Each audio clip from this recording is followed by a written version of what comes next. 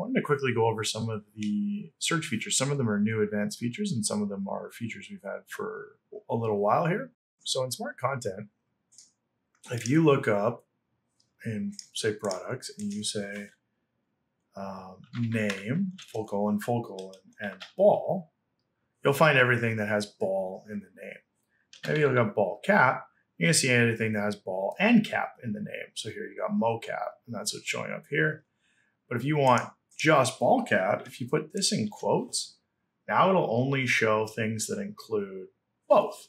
Now what's cool is now inside content library, you can, if you click this little widget here, you'll see your search options. So here you can see all the different things you can turn on. You can say no to poser formats, you can say yes to poser formats.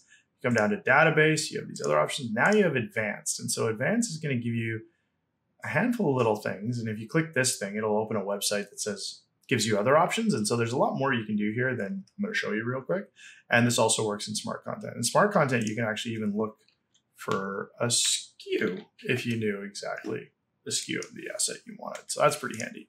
So here, I'm going to show you how to use these handy little features, filters. So if you hit keyword, it brings up key, name, group, and then the date created. This is the date the asset was created, and date updated. That'll be based on what you see in like dim. So in here, we're going to say keyword. We're going to say we want the keyword to be Genesis 9. Now, if you hold down Control and hit another filter, and I can say in the name, I want ball cap. So now it's going to use both those things to find us something. And so here, now we see something that had the keyword wardrobe and the name ball cap. So that gives you a pretty handy way to search real quick. Now, the other thing I'm going to show you is inside either content library or smart content, you can now right click in the new version, say add license tags. What that's going to do is it's going to query the store. Now I'm logged in. If I wasn't logged in, it would ask me if I wanted to log in, and I will say if you aren't a Daz Connect user, make sure you don't check refresh metadata because you definitely don't want that. But so I could do that with multiple items. And I'll say like these things, let's say let's go products, kill my search and say, okay, I want these. And I'm going to say add license tags. And it's going to query the store and it's going to find out what licenses I have with those assets.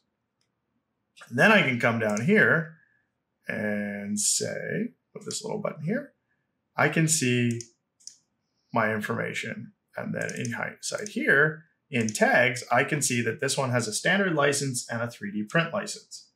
So why that's helpful is now I can say, all right, I'm going to go into my search again, and I'm going to search for key, and I'm going to say 3D print license. And I want to see all products I have that have a 3D print license. Well, let's say I do a lot of 3D printing and I want to be able to come back and forth to this, or I have interactive licenses or whatever. I can now say save filter, and I can say 3D printing. And now, anytime I come to my search, I can just go straight to 3D printing and see my 3D print assets. And then there's other licenses like interactive or standard. And standard should be basically everything. But that's a quick way that you can organize your content. You can also create other groups you want, which then you can then use in this group option. And to create groups, you can check the documentation. We'll make sure there's a link for that. So yeah, so that's some of the quick, handy things that have been added to help you manage your content better. So like I said, any product you want, right click, add license tags. It's quickly checking. Then I go, okay, Walter, click on you. What tags do I have? Just the standard license. And then these are obviously other keywords you can search. Hopefully that's helpful. Thanks.